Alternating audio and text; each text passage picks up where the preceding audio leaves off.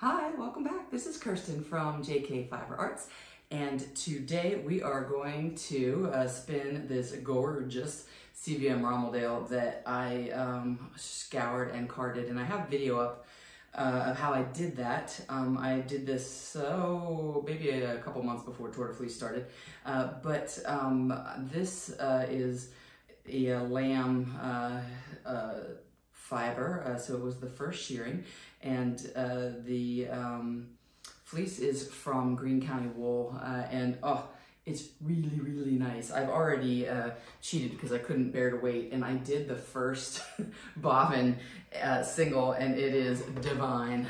So I have all of this ready to go, so let's get started. I am ready to spin this single. If you remembered when I combed this, I did I scoured the locks in place, and I tucked the little tail into the top. That way I spin them all in the same direction, so it stays a truly worsted prep. So we are going to spin from my little tail here, and I have my little basket down here. And I am on my smaller whorl of the regular sized whorl, the smaller notch in there. I did already do a little tester. I guess I'll show you this before we get too far underway. I went with a 22 single, and I am going to 3-ply this, so I think I'm going to end up, I know I said about a worsted weight, but I think it's probably going to be more of an Aran weight, we'll see. But this is my tester here, and I really like that, and that was with a 22, so we're going to try to match that as we go along.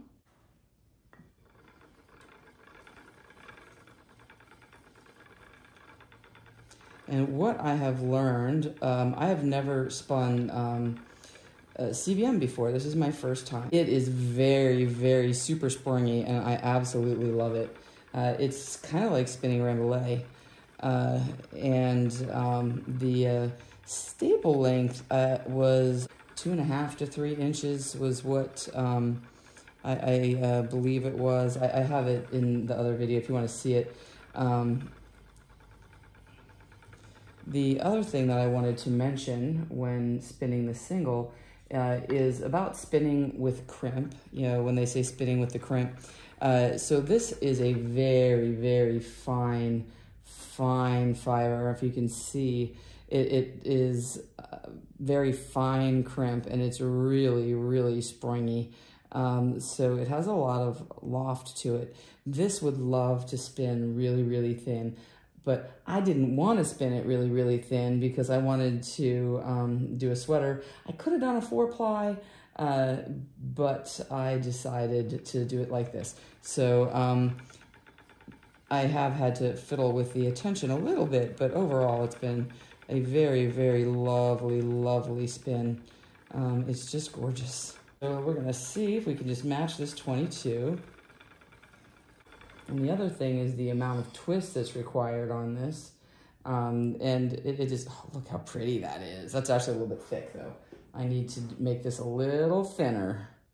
So I think I need a little less tension on here. Little less draw and a little more twist. And I think that will do it.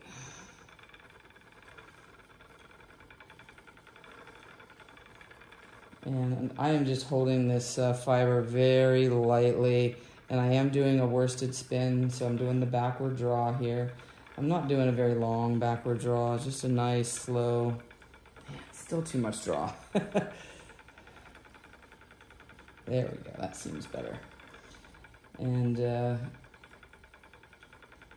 I know we just finished doing woolen, spinning woolen, but this is spinning woolen on a worsted prep, so it's a little bit different. And we're gonna check this here in just a sec.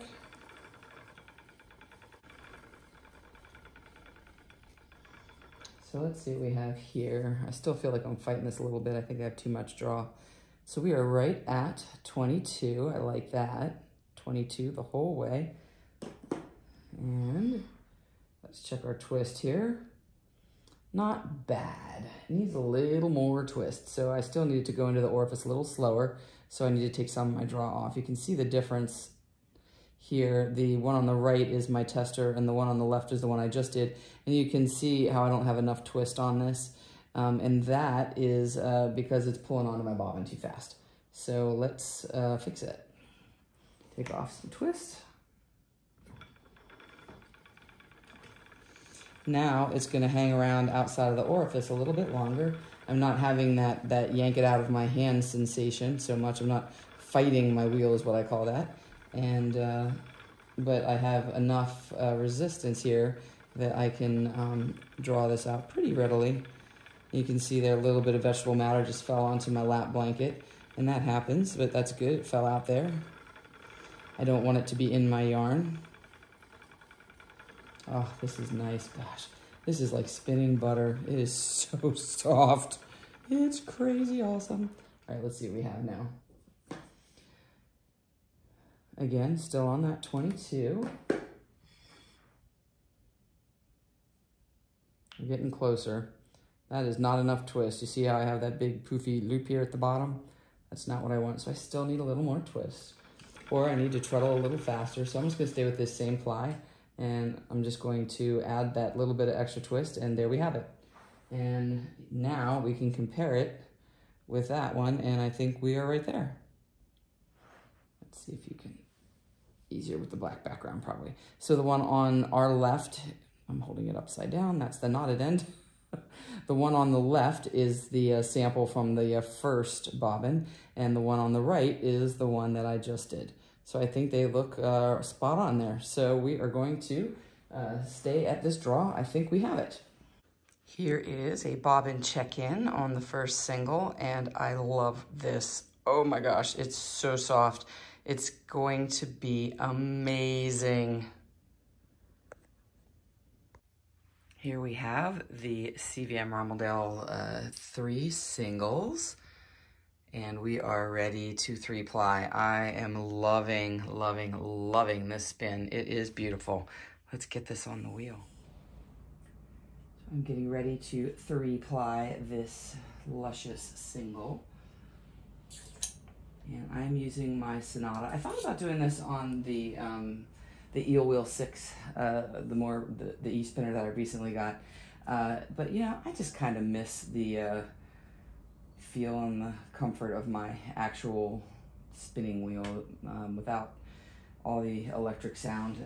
But I mean, I do love that E-spinner, and I'm going to use it a lot. But for this, I just felt like spinning it on here. I have more control, I think, over it because I can vary the speed of my feet and adjust everything. This is my auto level winder, which have had some people ask about.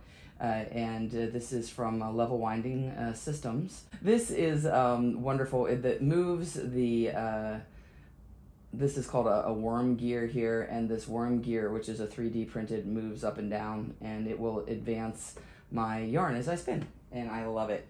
I don't have to worry about stopping to move my hooks. And I will be plying in the S direction here. A little too much draw. All right.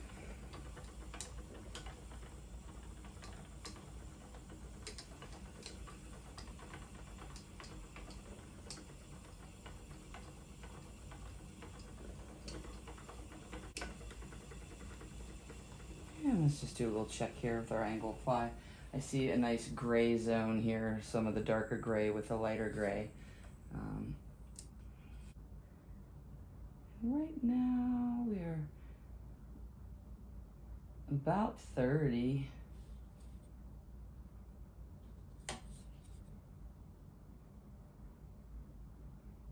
Yeah, this is about 30.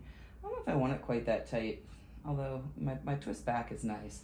I think maybe I'm gonna increase my draw a little bit so I have a little less twist. I think I want a little less on this one. But look at how pretty this is. Oh, it's so pretty. Looks really good. When I 3-ply, I'm keeping my fibers as parallel as I can, side by side here, and I'm holding the yarn with my backhand, typically. I'm using, I'm keeping the fiber between, well, let me spin a little more here. Between my thumb and index, my index and long, and my long and ring finger. Like this. Make sure that my tension, I'm keeping a nice even tension here.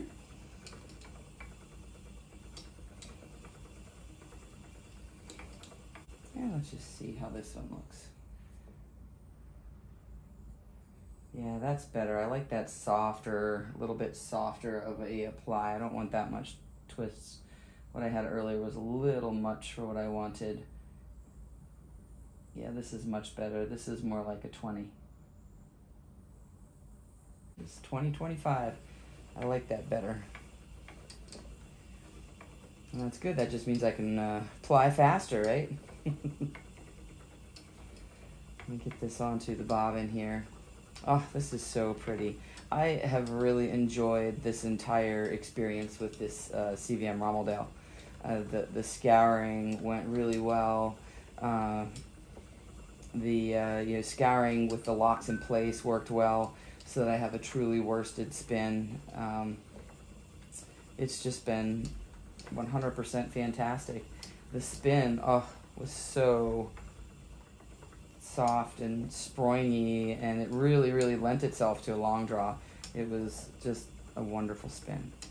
And I'm loving the variegated colors. When I first was sorting the fiber and the locks and deciding how I wanted to scour and prep, and then again when I was combing, I was debating whether I wanted to mix the or separate the gray, the dark gray, the light gray from each other, and well, that was suboptimal. We can fix it though. I thought I was pulling on a slub and I pulled on it and broke it. There we go. Just a little wet there, and that'll be good. So what I was debating was whether or not to separate the gray into, keep all the light together and all the dark together and just do everything separately, and spin it separately as, like a different color and for a different project. I'm really happy that I'm keeping it together. Even when I was spinning the singles, I was kind of excited about the little bit of variation in color that I was getting. And now, if we look onto the bobbin, even if we just look here, I mean, I love this. It's looking really cool. Maybe it'll look better on the black side. Let's see.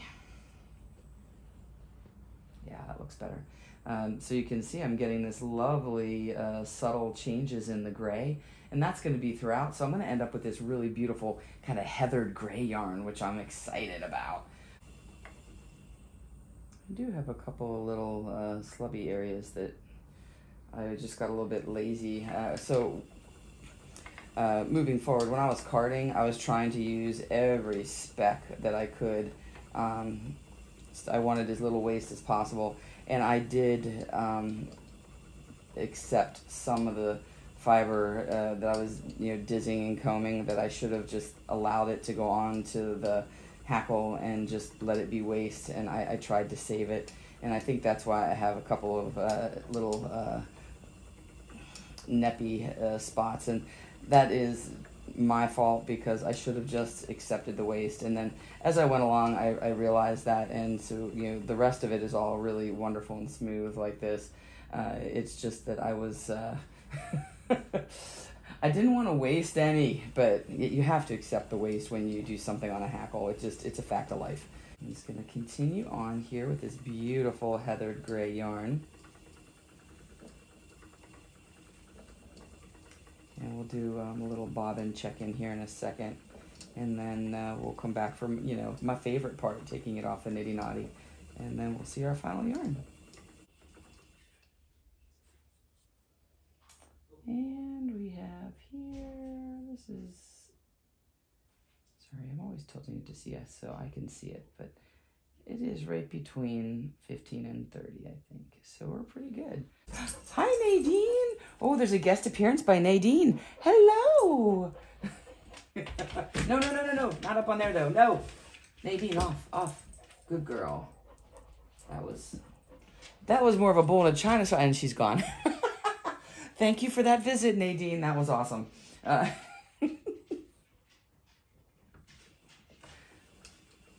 right, let's see here. Now we're ready to do our test, our flyback test.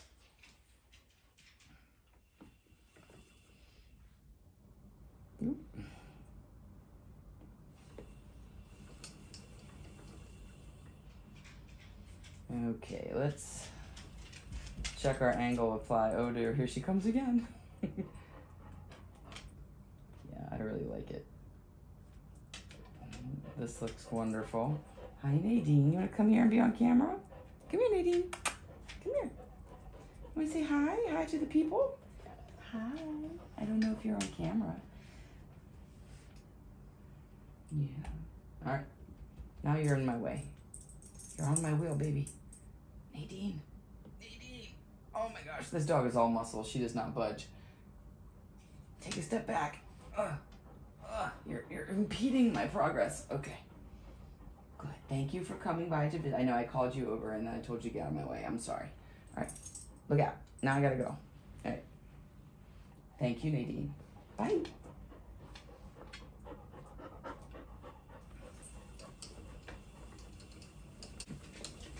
She is a super cute dog. You may have noticed that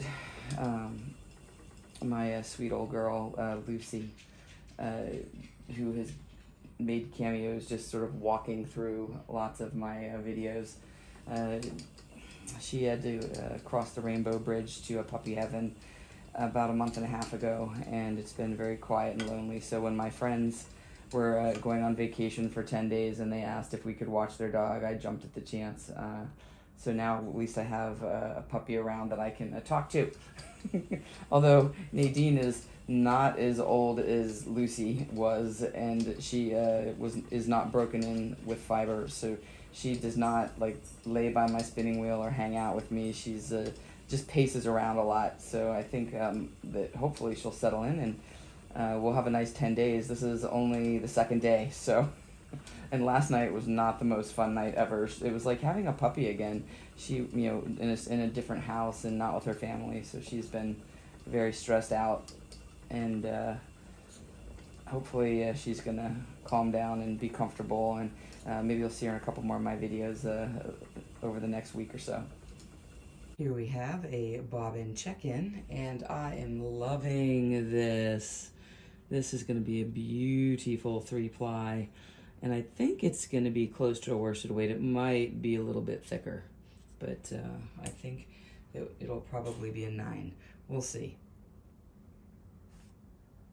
I will see you back here in just a bit, and we'll see what this looks like coming off the Nitty Notty.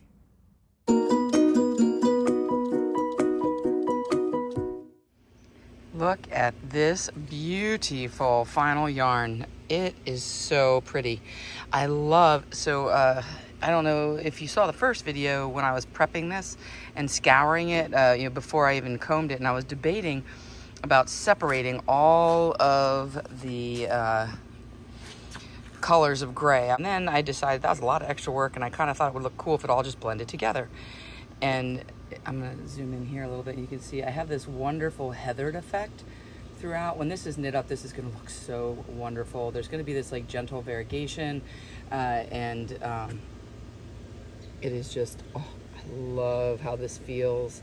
It is really, really nice. It's next to skin wonderfulness. The only thing I think that I would change is it did end up being an Aran weight yarn, which is great because I can knit something fast with it.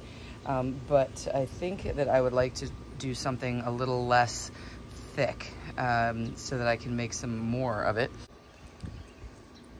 So I think next time I will spin much thinner and do probably maybe even like a 30 or a 32, maybe even thinner, maybe close to a 40, and then potentially even 4-ply.